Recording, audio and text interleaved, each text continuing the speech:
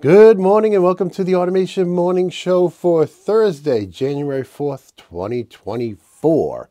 My name is Sean Tierney from Insights in Automation, and this is a show where I like to cover what's new and happening in industrial automation. And I'm just going to quickly look over to the studio board there to make sure the audio is working, the video looks okay. You guys can see I still have all the stuff, about half of it still left to test today.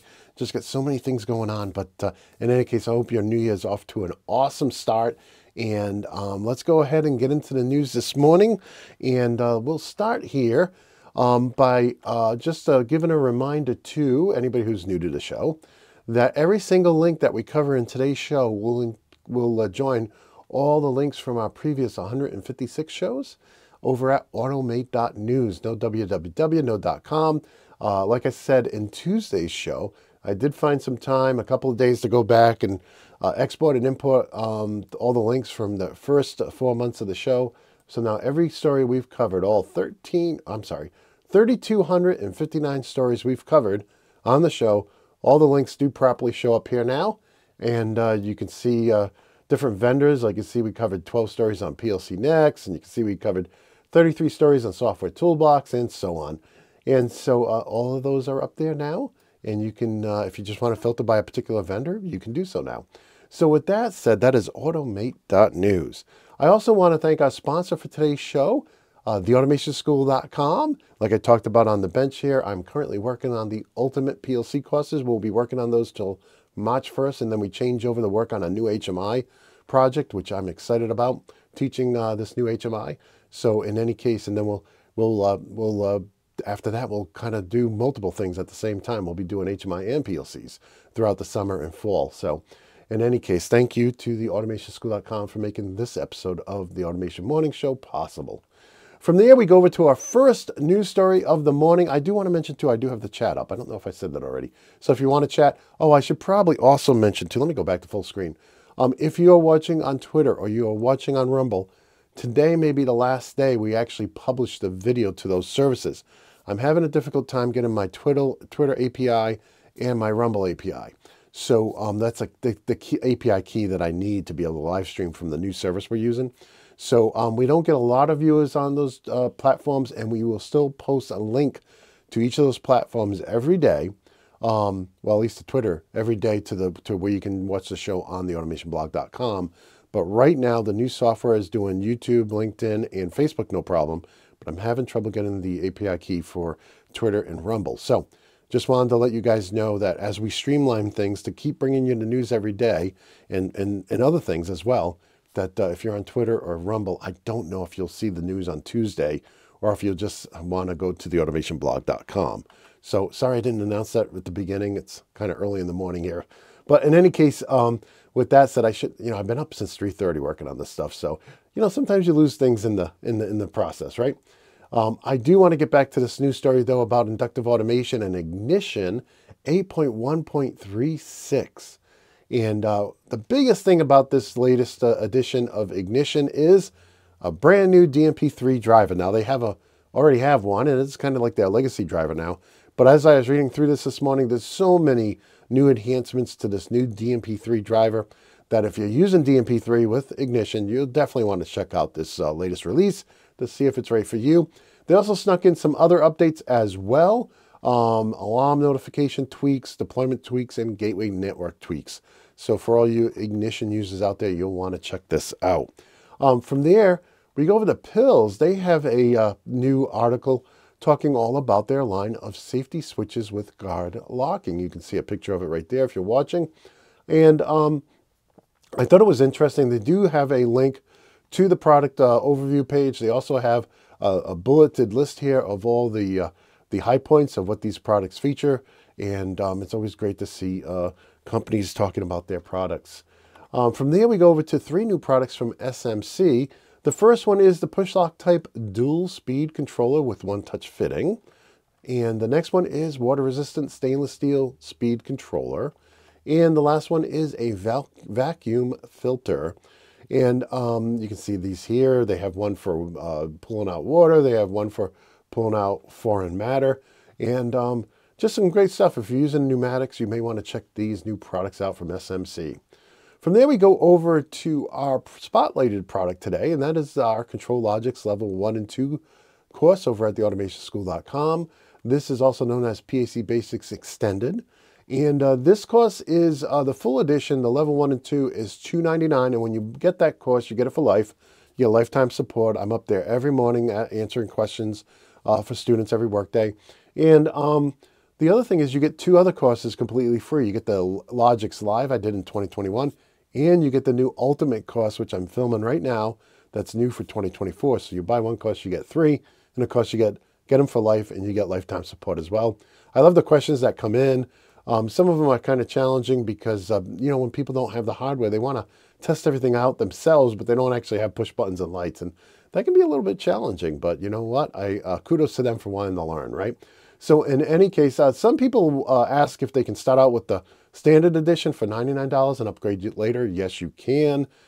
You just contact theautomationschool.com, says, hey, I'm enrolled in standard. I want to migrate to extended. It's just the difference in price. That's what it's been for 10 years now, celebrating 10 years over at the Automation School. That's always been and will always be, if I have anything to say about it as the owner, that's always be the policy. So we'll protect your investment, whether you purchased one of our first courses back 10 years ago, or you purchase a course today. We want to protect your investment. So with that, we don't want you to have to buy something twice. That we just very, very much against that. So in any case, that is our featured product today. From there, we go over to Omron. Now, they have a new article out. It's entitled Prioritizing Safety, Understanding ISO 15066 and the Importance of Cobot Safety Validation. Now, this is not a very long article, but I thought it was interesting, which is why I'm including it here. And a couple things. It leads to a paper about their Cobot Safety Validation service that they offer. And they also link to their own cobots. And I don't think a lot of people know that Omron has their own cobots. So I thought that was very interesting. From there, we go over to Grace Technologies, and they have another article. I thought this one was excellent. Top 5 OSHA violations related to lockout tagout. So if you're doing anything with lockout tagout, whether you're managing it or you have to use it, I think you're going to find this interesting because it goes through what the top violations were. And I love that they start off here with a new Bernie and Les comic. And I just love this. You know, the last one we saw had Bernie in the National Lampoon's Vacation kind of pose with the holiday lights, and being electrocuted. And so here in the first comic after that, he's in a wheelchair, all bandaged up. And it says on his T-shirt, "New Year, New Me," which just had me laughing this morning. And in any case, they go through like what are the top violations, and I'll just talk about number 1, energy control procedure, 730 violations, right, last year. And they talk about what this is and what the solution is for that. And then they go through others as well. I think they cover 5 of them. And so in any case, if you're interested in lockout, tagout, or if you have to comply with it, definitely I think you'll find this interesting. From there, we go over to the ISA's website. And they have a new article about guiding your secure development lifestyle journey with frameworks and standards. And this article, in a sense, talks about 62443, but it also talks about how it coexists and relates to the NIST standard SP 800-218. I thought it was very interesting, the comparison and contrast and how they can work together. And so if you're interested in that topic, check that out. Now, if you're new to 62443, which is formerly ISA or IEC 62443, we actually have had ISA on our show twice. So the first time was podcast 110, and that's where Eric Cosman kind of went through cybersecurity, ISA 99, and 62443. So he kind of covered all of that. And I thought he did a great job. And then the second time was just recently during the holidays.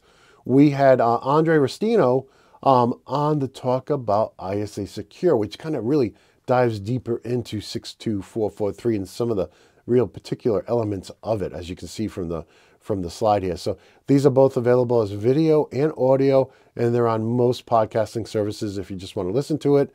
We're on YouTube and we're on Rumble. For the video, and then for podcasting services, iTunes, Google Podcasts, Spotify, iHeart, TuneIn, Amazon Music, Podcast Index, Podchaser, and of course RSS. And of course, you can always just come right up here and listen to it at theautomationblog.com.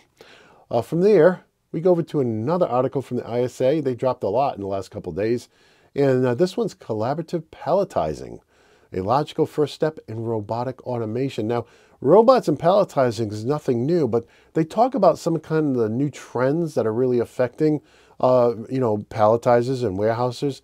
And a lot of it has to do with commercial stuff like Black Friday sales and how so many orders are crunched into that short period.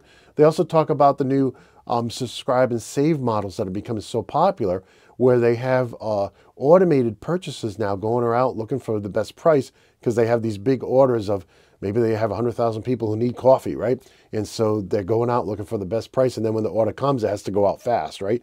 So in any case, they have a bunch of bullets here. I thought they did a great job covering all the pros and cons and different things to think about when you're going to use cobots for palletizing.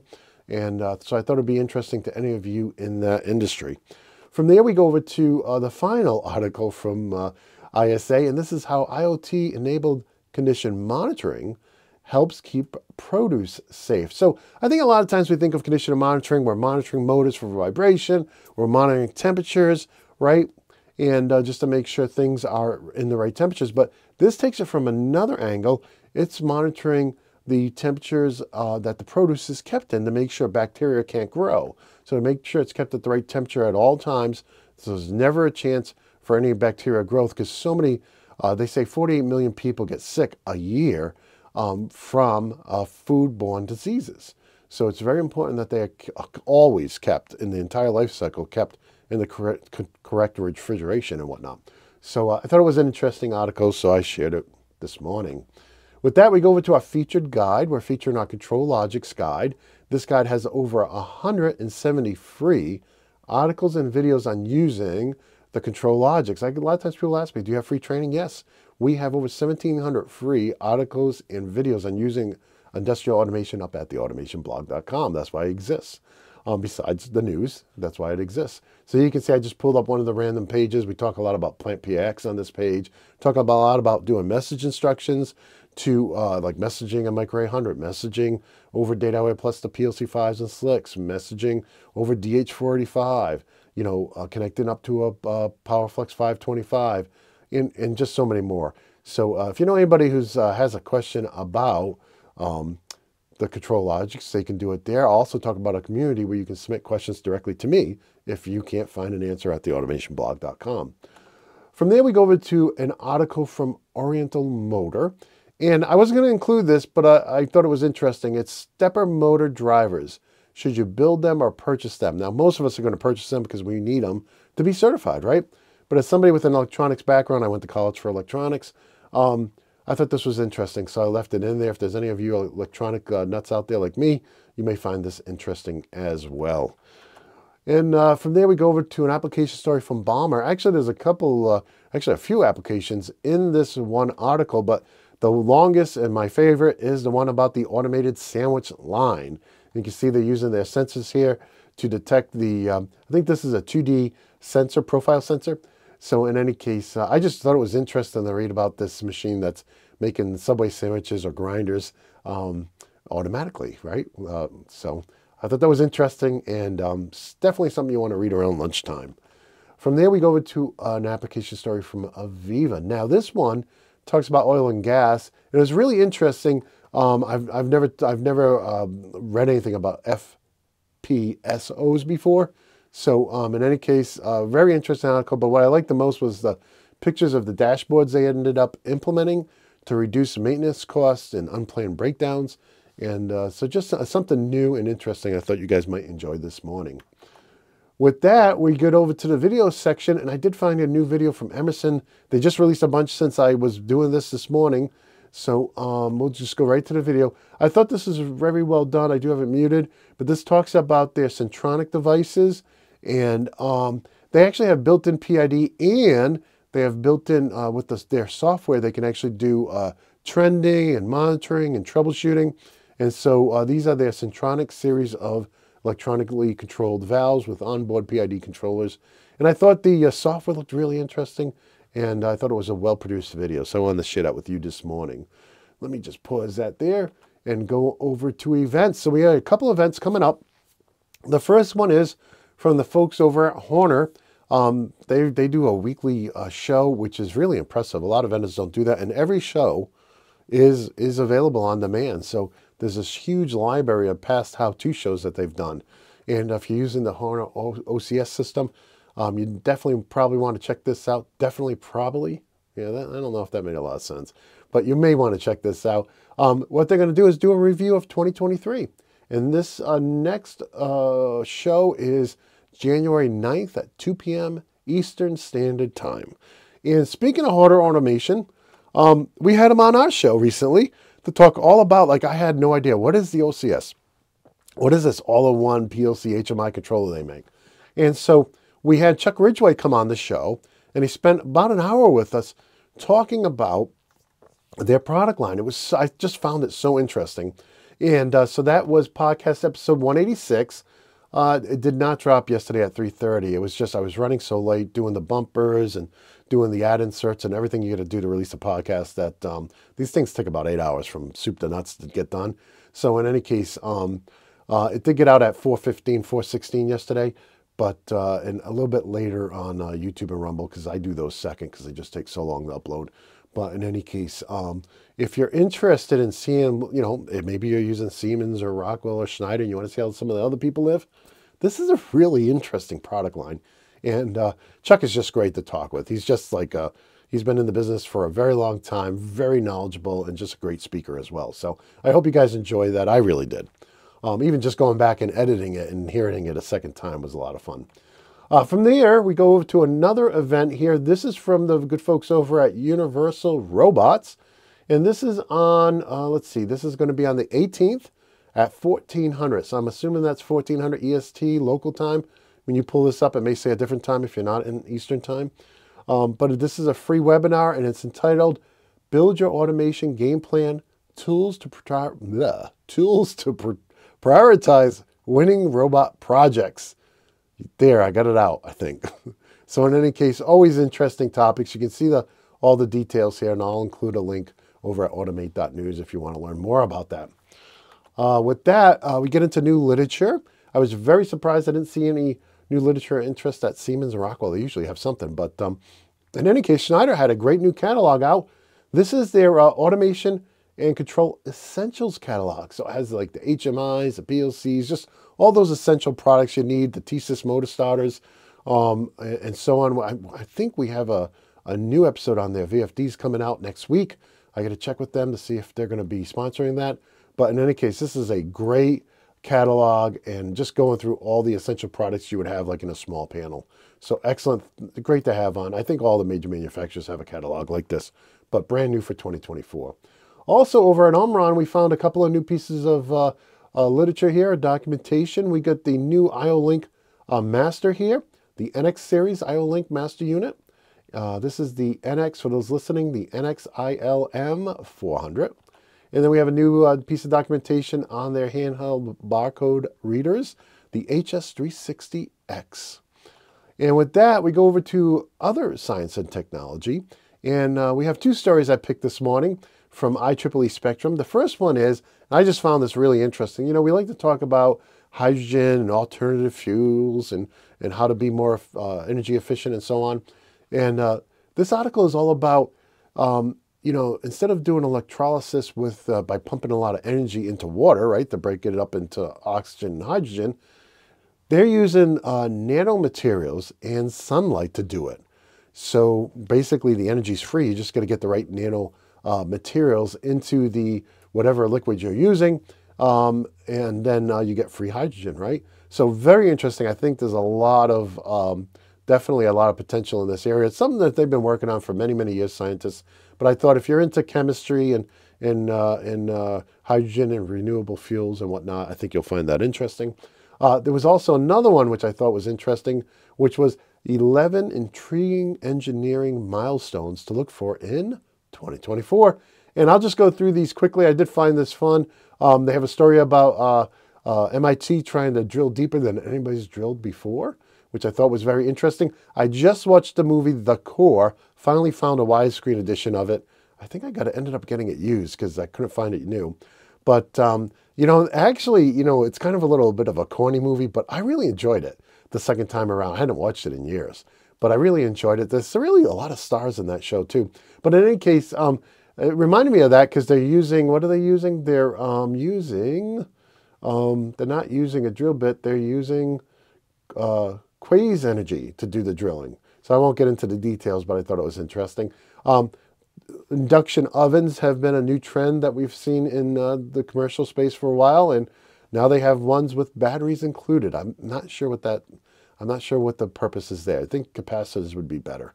But in any case, then we have DARPA is doing a new contest on automated triage robots, right? So if there's a mass casualty event, having robots that can go in and stabilize people. So that'll be interesting. I would not want to be a test subject for that. They have an article about drones being deployed from, aerial drones being deployed from human piloted planes.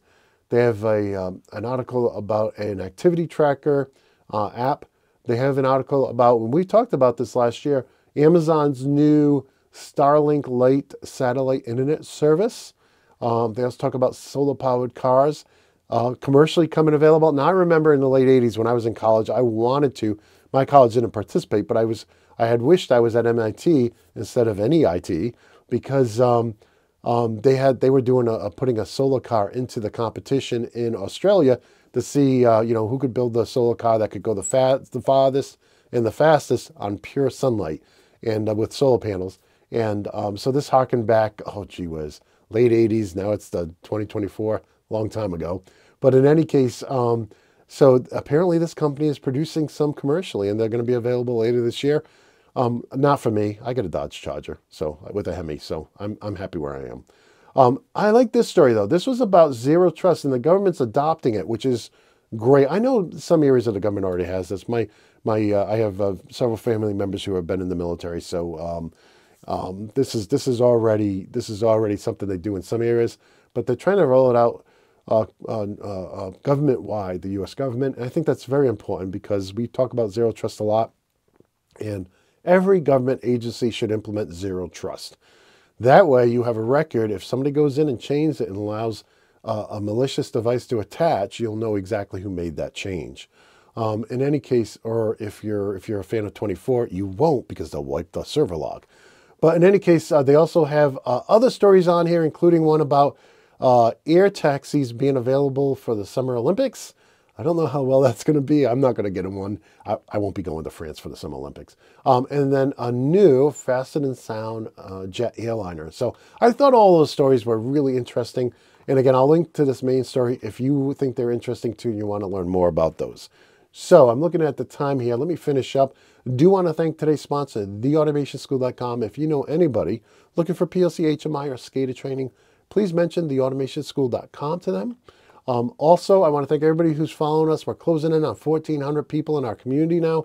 This is a new community I set up when I shut down, after I shut down the automation forums and we left Patreon because of what was going on there.